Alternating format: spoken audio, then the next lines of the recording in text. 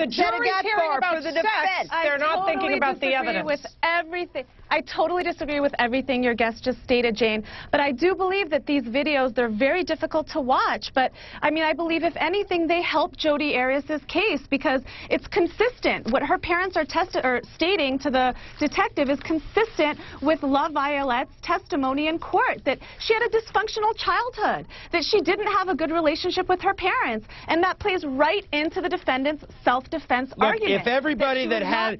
Excuse me, I'd like to finish my statement. That, you know, not only was she abused by Travis Alexander, but she also was abused by her parents. And that is why she had a reasonable fear for her life when she claims Travis Alexander lunged at her. Okay, quick rebuttal.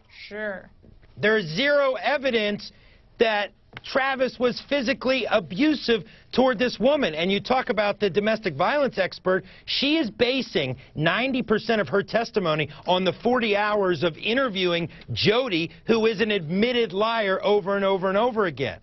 Where does that leave the credibility of her client? I want to have a somewhat reasoned conversation here, and I want to focus in on the possibility that Jodi Arias is bipolar. So, paperback. Anahita Sedaghatfar for the defense. Is this potentially unfair because everybody's talking about this case? I mean, I can't walk down the street without somebody saying, well, what about this woman? Exactly. I totally think the jury should have been sequestered.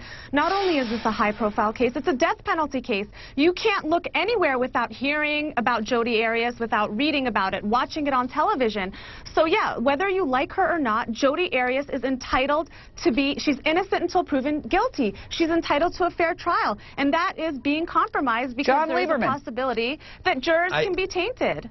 I think the flip side of that is when you sequester a jury, you also, in many cases, lose a lot of jurors. They start to drop out. This domestic violence expert for the defense pronounced Travis and Jodi's relationship today as domestically abusive. But I want to debate it with our expert panel. Everything she's saying is based on what a pathological liar told her. She's taking everything Jodi told her at face value. So I'll start with Anahita Sedaghatfar for the defense. How on earth can she make a valid conclusion that Travis abused Jodi based only on Jodi's stories? Well, first, Jane, she has not just based her opinion on Jodi's statements. She's reviewed tons of collateral evidence. And quite frankly, I think Alice LaViolette is the most effective witness the defense has called in this case, because not only is she knowledgeable and credible, but she is providing the answers those jurors wanted to hear about Jodi Arias' bizarre behavior. Why she didn't report the abuse, why she didn't seek a restraining order, why she didn't record her abuse in her journal. This is all consistent with a victim of domestic violence, and that's going to impact those jurors. Giggling. Look, I've met Alice. She's a lovely, she's a lovely lady.